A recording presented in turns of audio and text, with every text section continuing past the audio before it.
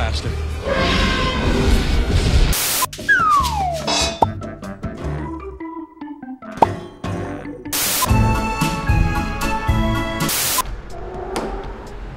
It's a bit messy in there.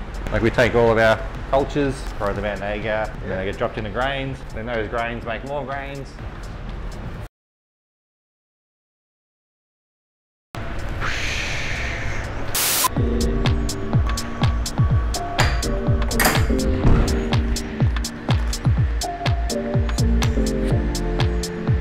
It's not clumpy, it's all loose, which is perfectamundo.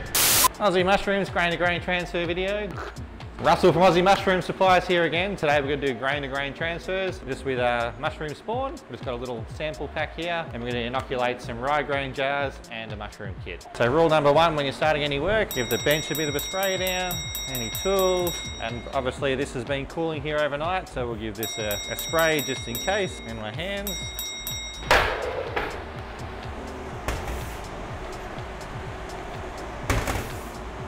So anything that I'm going to put in this area, it's going to get a quick spray with isopropyl. As these jars were in the pressure cooker, I just took them straight out. They should be fine. So don't forget, any tools that you're going to use needs a bit of a spray. So here we've got a sample spawn pack. We're going to inoculate this with one of our spawn packs, just a sample one. There should be enough in here to do a kit and a couple of grain jars with some left over. Make sure you obviously isopropyl the bag. It's been in the post, so you want to make sure it's nice and clean. Make sure that the open bag is always facing the airflow and you don't put your hands or anything like that in front of the bag because anything on your hands may land in it.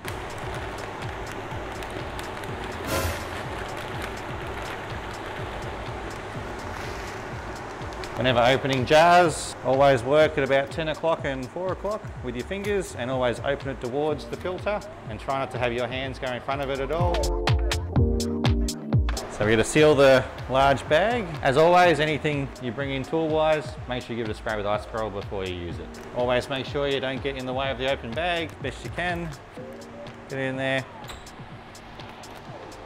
Hold it down nice and firm, and also keep holding once the light turns out. Give it a bit of a test. And it's sealed, there's no leaking. And now we've got to mix the bag up to make sure it's all evenly mixed through the bag. Don't forget to label the bag. Same with the jars. You want to just sort of roll the material over. Just keep rolling around so you can see it sort of all through the jar. Cool. Make sure you check out our incubation video, which explains the best temperatures and how to incubate all jars and bags. We're doing a grain to grain transfer with one of our commercial spawn bags. Like everything, give it a nice wash down with isopropyl. When it's in the post, so they're covered in things, so you got to make sure it's all nice and clean.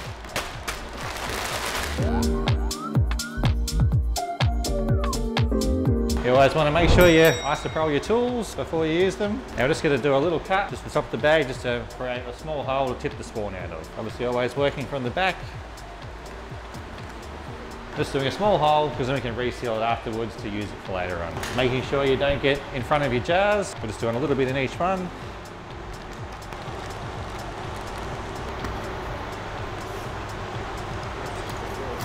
I'll tighten the lid up on these and I'll push them out the way.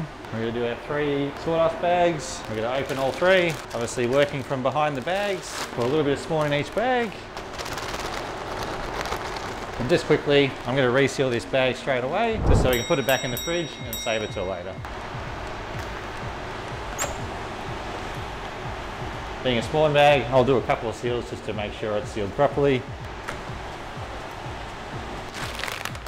Good squeeze, it's sealed. So making sure we've got plenty of air in the bag. Making sure you hold the bag sealer for at least 5 to 10 seconds after the light goes out, just to make sure it's sealed properly.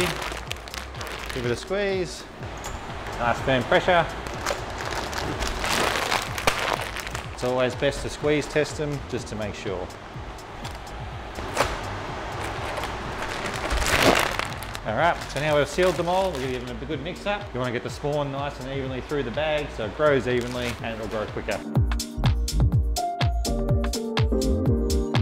Obviously the jars are a little bit harder to mix up. You just wanna get the spawn evenly through the jar just so it grows evenly.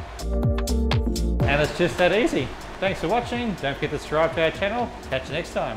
Tips for grain to grain transfers. Number 1, you should work in front of a flow hood when making spawn and sterilised kits. You can use a still air box, but you will have a lot more issues. Number 2, be sure to give your work area a thorough cleaning before working. Number 3, all tools, make sure you spray them with isopropyl just before you use them. Number 4, always stay out of the sterile airflow, best you can, just to make sure nothing blows off you and into your open work. Number 5, when using sterilised material, you're going to need about 1 to 4% spawn rate. As it's sterilised, the mushrooms don't have to grow quickly and outrun any competitor molds, so they have the time to grow slow, so you don't need as much spawn. Number 6, wear a face mask, gloves, and wear fresh clothes that have just been cleaned and dried before you do your work. This way there's not lots of spores and things on your clothes and it lowers your chance of any problems. Number 7, you can use spawn to make more spawn, just don't do more than 1 transfer. Mycelium can only grow so far until it starts to lose its vigour and become weaker. When buying spawn, make sure you're using a reputable supplier. Some small backyard growers could be selling you cultures years old and have been transferred way beyond what they should be, meaning you'll have a lot more problems. Number 8, using grain to grain transfers into sterile substrate means you don't need to use a lot of spawn. For example, one of our 1.7 kilo ready to use spawn bags can inoculate up to 100 fruiting kits, meaning you can fruit around 100 kilos of say white oyster mushrooms with 1 spawn bag using these methods. Number 9, make sure you incubate your bags under 20 degrees until they're ready to fruit. Yeah.